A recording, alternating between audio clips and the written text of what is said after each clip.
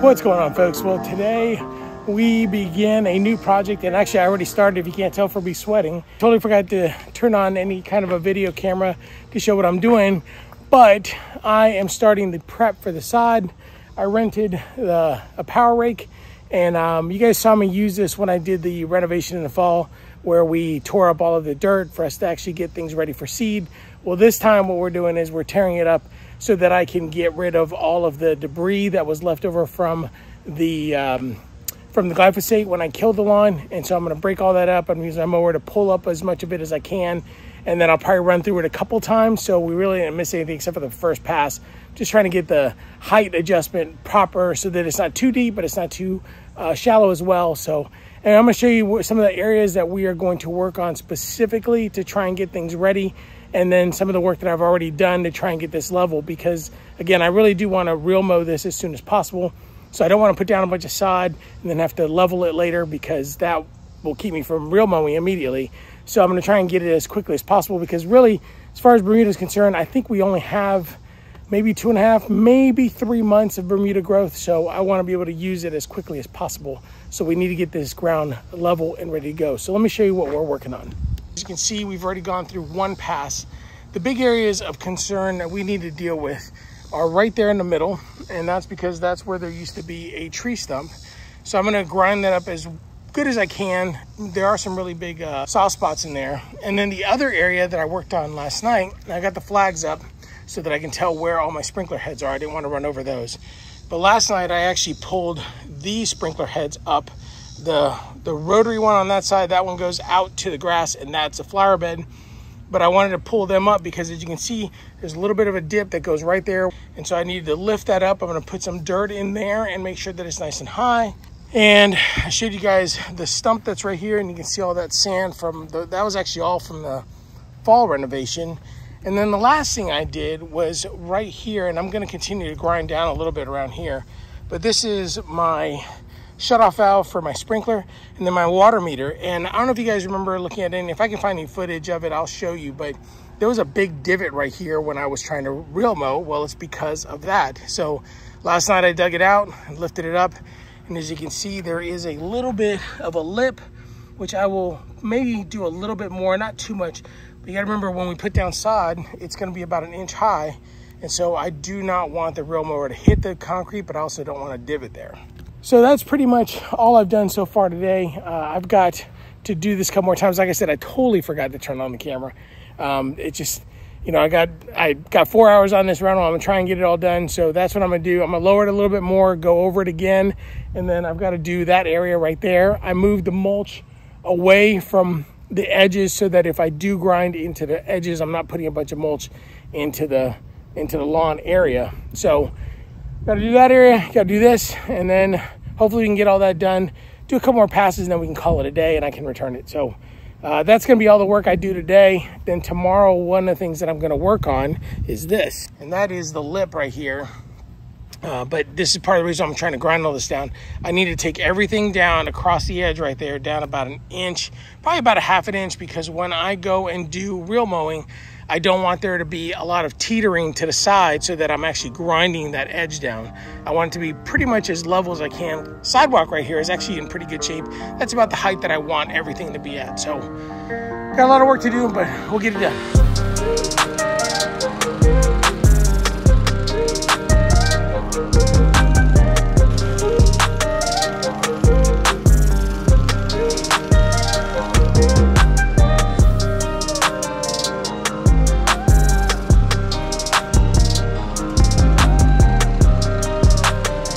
One of the things I love about this power rake is that it doesn't necessarily tear up a lot of the dirt, even though it does break up the surface area a little bit. It really helps to move some of the dead grass out of the way so that we can really get to the surface and then move things and blend things pretty well together before we start really worrying about getting things level.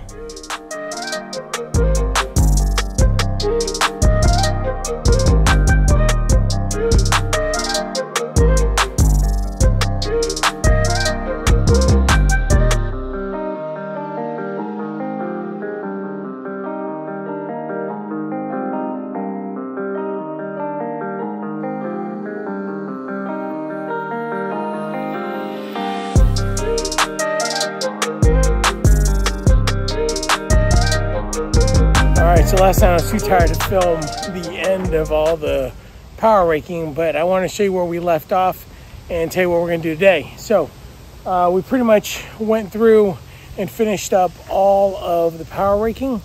And so today what we're going to do is I'm going to be working on some of the lips right along the sidewalk right there and try and bring it down. Apologize for the wind. I'm trying to beat the rain, but we may not be able to beat it. And but anyway, so I'm trying to get it so that it's like at least half an inch to an inch below grade of where the grade is and the sidewalk and the driveway, just so that when I put down the turf, it won't be that big of a deal and we won't be too pronounced so that I can actually real mow. And then I'm also going to work on the soft spots where that tree stump was right back here. So I got to work on that. And then just make sure that all the sprinkler heads are all clear. So that's pretty much what we're trying to work on. This will probably take a little bit. I've got 2 days before the sod gets here. Today's Wednesday. It's supposed to be here Friday. So if I don't get it all done today, that's no big deal. We'll work on it tomorrow. But we do need to get it done before it all gets here so that we can be prepared. So a lot of work to be done still, but we'll get it done. We only get one shot at this. Once the sod is in, I'm not killing it this time, no matter what happens. We'll have to make the Bermuda work no matter what happens. So let's do it right. As you can see, the power rake leaves quite a bit of the debris left over. So we want to make sure that we separate all of the dead grass from the dirt. It was a lot of work. I did a couple different methods that I tried to get the dirt to separate. I put it over onto the driveway and worked on the rake to kind of move it around and let the dirt fall down, and then we just swept things in. But that turned out to be a lot of work that it made me do things twice, which wasn't very pleasant.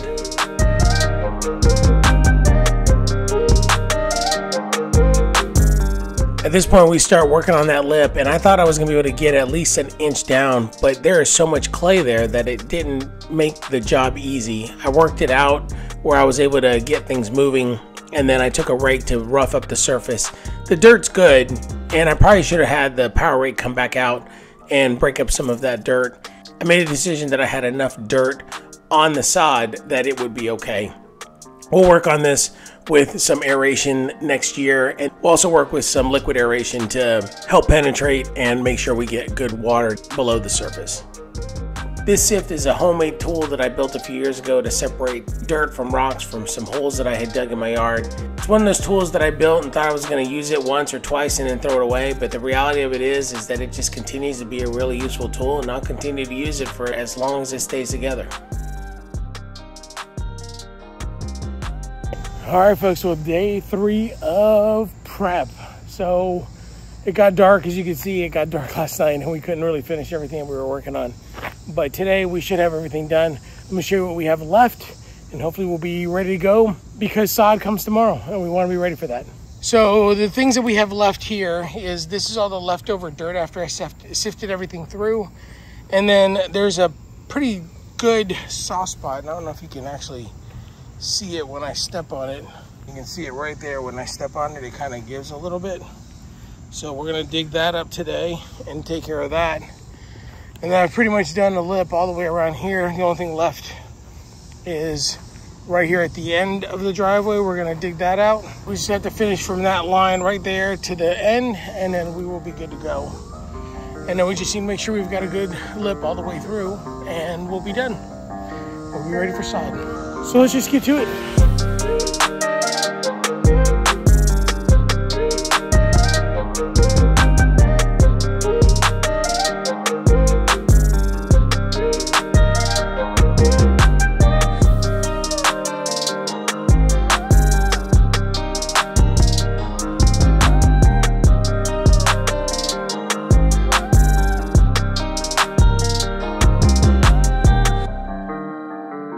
All right, so my wife went ahead and took the initiative and started digging it out to see what it was. And as you can see, all those bright orange pieces are a rotted trunk that goes all the way back into there where her leg is. But it goes all the way back into there. But so we got rid of all the soft spots. Unfortunately, we'll probably have to dig this out again, but I'm not gonna come back in here and grind everything down. So we're just gonna leave the parts that are hard, and then we'll clean out all of the rotted pieces and throw that away, and then just put the dirt back in. So as you can see, it's just like pulling a thread, unfortunately. There's a lot of soft spots there, and I was hoping that it wasn't going to be this bad, but there's just a lot of rotted old trunk in there. Right there. So just keep pulling. This is it. This was the final grade. My wife did a great job of helping me make sure that we had things level and ready for the sod. It just was a lot of sifting and making sure that we got rid of all of the debris that we could and kept as much of the sand and the compost that we had in there already. Here's where it starts getting dark again. The days are just getting shorter and shorter every day.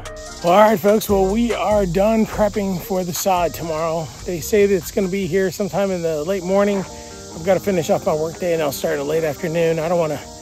I mean, we get a lot of sun here throughout the day up here in the front, and I do not want to be laying sod in the middle of the hottest, sunniest part of the day. Hoping the weather holds out. We have about a 30% chance of rain. I don't care if it's raining or not. I'm going to put this stuff down. But I'm pretty sure that we finished prepping all of the soil. As you can see, and I'll show you real quick, it's a little dark, but I did give it a little bit of a lip along the edge right there. It's not perfect and it's not very deep, but it's good enough. I did raise the water meter so that we don't have any more divot in there. We have filled in the tree stump right there, and then I actually leveled it off quite a bit. So there used to be quite a bit of a hump right there, and you don't see that hump as much right there anymore because you're able to go around the edges and kind of fill it in. And then we took out as much of the grass as we possibly could. As you can see, this is like a lot of the leftover sand from both the renovation in the fall and some of the stuff that we put down not too long ago when we thought we were going to keep the bluegrass, but I think we're ready. That's all we really needed to get done tonight. I want to make sure that we're ready. I don't want to have to level this thing off too much. It's going to be inevitable in the next year. We're going to have to bring in a couple truckloads of sand and level it off just because we can, and we're going to want to because of the real mower. But other than that, I think we are in pretty good shape for the sod tomorrow. So stay tuned for the next video. If you guys like this video, don't forget to like, don't forget to subscribe. And if you want to be notified of future videos, don't forget to hit that bell. We'll see you on the next one. Have a great weekend.